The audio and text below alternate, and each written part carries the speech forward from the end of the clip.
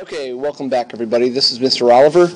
Here is basically part 2 of yesterday's lesson on subtracting mixed numbers with borrowing. Now I'm going to go ahead and start off with an example where we're modeling. And in this example we have 4 2/3 minus 1 3/4. So what you would do is you would just go about this problem the way you normally would go about any problem. You would just go ahead and find an LCD, the least common denominator.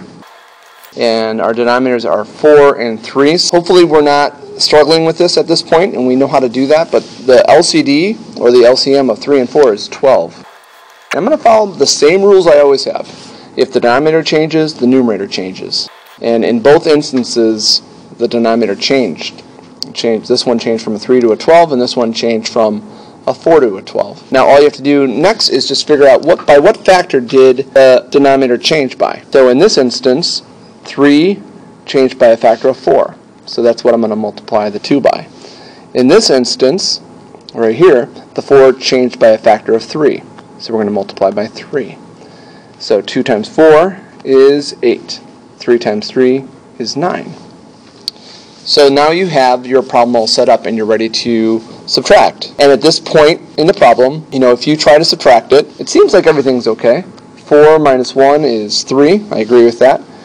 But you run into a problem right here, 8 and 9. 8 minus 9 is actually negative 1, and we don't want to get a negative. This is not going to be a negative problem. We cannot take 9 away from 8. So we have to borrow here. Like I said, we cannot take 9 away from 8. And here's my model. I have in this model 4 whole number strips, and we have 2/3 of a whole. So if I try to take away 9/12 from that, that's not gonna work. So I'm gonna make it match up with my common denominator. And here we go, 4 and 8/12. And I'm gonna go ahead and follow the math here. 4 and 8/12. That's what all this is right here. This is 4 and 8/12. 1, 2, 3, 4, and that's 8/12 right there. And I'm gonna try to take away 1 and 9/12. If I try to take away 1 and 9/12, well, I'll just remove this. Pretend this is going away. Remove that. I just took away 1, check, and now I want to take away 9/12. Well, down here I've got 12, so I'm going to cross these out. There's 1, there's 2, 3, 4, 5, 6, 7, 8. I need to take away 1 more, so where do I get 1 more from? Well, I'm going to have to take this. I'm going to have to take this one right here and turn that into 12ths. So how do I turn that into 12ths? Well, there's a lot of ways you can turn it into 12ths, but I think it's easiest to turn it into fourths, and then I'll take each fourth and turn that into a third. I'll split it into 3. 1, 2, 3. 1, 2, 3.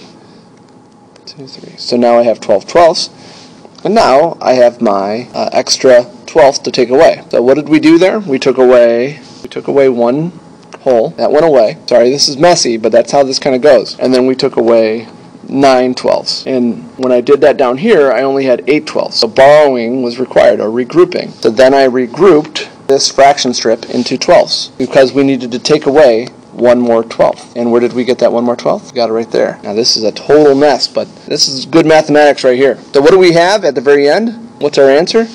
Well, let's look at what we have left. I'm counting 1 and 2 wholes. So we've got 2.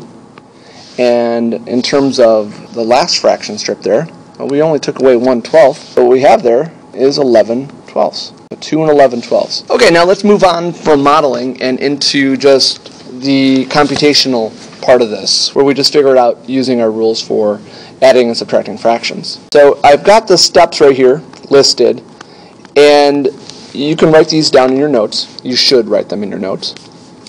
And I would say steps 1 and 2 are very important. Step 3 can change depending on what fractions you're offered. So I'll talk about that in just a second.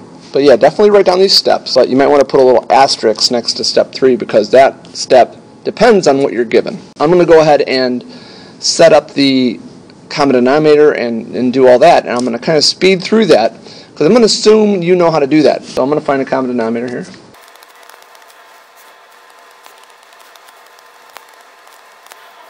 Okay, so at this point you might notice that you cannot take 7 away from 4. We could take 4 away from 7, but not 7 away from 4. So what we're going to do is we're going to regroup. So when I regroup, I'm going to take the 8 and I'm going to turn it into a 7. Why did I turn it into a 7? Because we're borrowing 1 whole. We're not borrowing 10, we're not borrowing 100, we're borrowing 1 whole, just like we did in the previous lesson. So the 8 now is a 7. It's 1 less. And where are we going to put that 1 whole? Well, we're going to put the 1 whole on the other side. We're going to put it in the fraction, because that fraction, this 4, needs to be bigger. And what are we going to make it? We're going to make it 10 tenths, because 1 whole equals 10 tenths. So why did we use 10 tenths? And that kind of alludes to this step right here. Why did we use 10 tenths? Because that was the common denominator we found already. So whatever the LCD is, that's what you use. If the LCD is 8, we would add 8 eighths. If the LCD was 12, we would add 12 twelfths. It depends on whatever the LCD is. So now I've got 4 tenths plus 10 tenths, and that equals 14. So this becomes a 14. So now we can do the math. And again, I'm telling you, this is a little bit messy. That's how these problems get. They get a little bit messy. So now let's do the math here. 7 minus 2 is 5. 14 minus 7, now that's doable. 14 minus 7 is 7. And don't subtract denominators. So 5 and 7 tenths. There we have it. Don't forget to reduce if possible. And this one doesn't reduce, but if needed, always keep that in mind. You need to reduce. Here's the next problem. I'm going to go ahead and just get us up to the point where we have to either subtract them or where we might have to borrow. I'm going to go ahead and solve this and at least get us to a point where we need to borrow.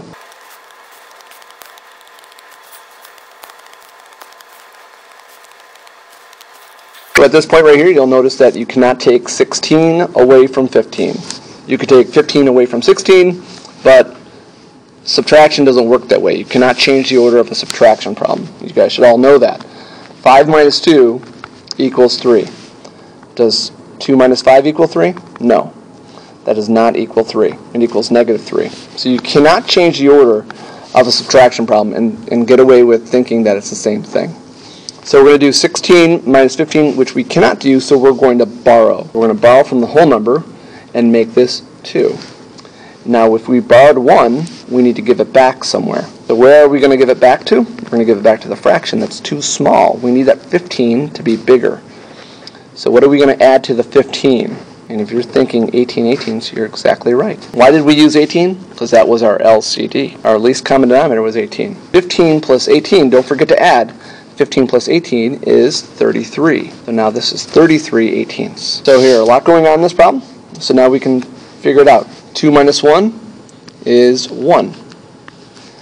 33 minus 16 is 17. And don't subtract denominators. 1 and 17/18ths.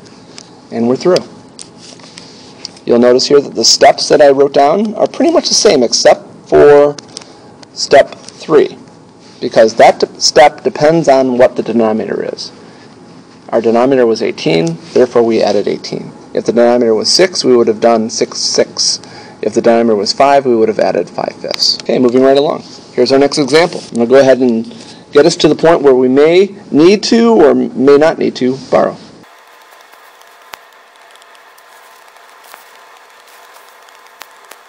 Okay, like our previous example here, we need to borrow. We cannot take 7 away from 6. So what do? We borrow from the whole number. Again, we need 1. We need something more.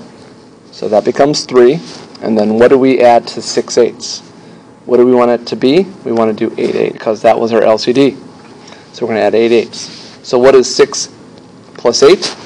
That is 14. So now, instead of 6 minus 7, we have 14 minus 7. And it's all set now to subtract. So I'm going to subtract 3 minus 3 is nothing. We don't really need to put a 0 there, but I'm going to put it there. And 14 minus 7 is 7/8. So that's our answer. We don't need to write 0 and 7/8, just 7/8. And that is in lowest terms. Take a look at the steps. The steps are all basically the same except for this one. This one we added 8/8 because that was our denominator. What does 8/8 equal again? It equals 1 whole. Where did we get the 1 whole from? We got it from the 4. Okay, let's go into this example here. We have 7 and 5/8 minus 1 and 5/6. And I'm going to go ahead and find a common denominator and get to the point where we may need to borrow.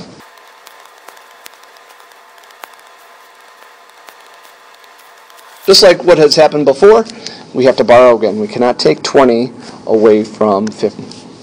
So let's borrow from the 7 and make that a 6. And then what are we going to add to 15 24ths? We're going to add 24 24ths. So what does 24 24ths equal? That equals 1. Where did we get 1 from? We got it from the 7. Some people are a little bit confused as to where those numbers come from. So now let's add it all up. 15 plus 24 is 39. Now this can be subtracted. 39 minus 20. So 6 minus 1 is 5. 39 minus 20 is 19. And there's your answer. 5 and 19 24ths. Okay, here's another one. You might want to just go ahead and do this one on your own. I'm not going to really talk you through this one. Pause the video, try it on your own. Really try this on your own. Don't just watch me do it. Try this on your own first, and then if you're confused, hit play and you can see how it's done.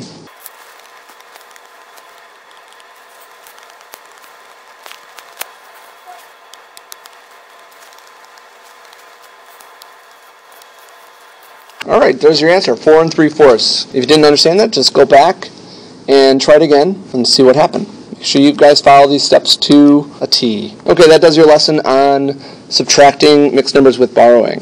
This was not an easy lesson. These are very difficult concepts. 6th graders normally have never done this before, and this can be tricky. It's going to take some work. So please let me know if you're confused, and I can help you out in class. Alright, see you everybody.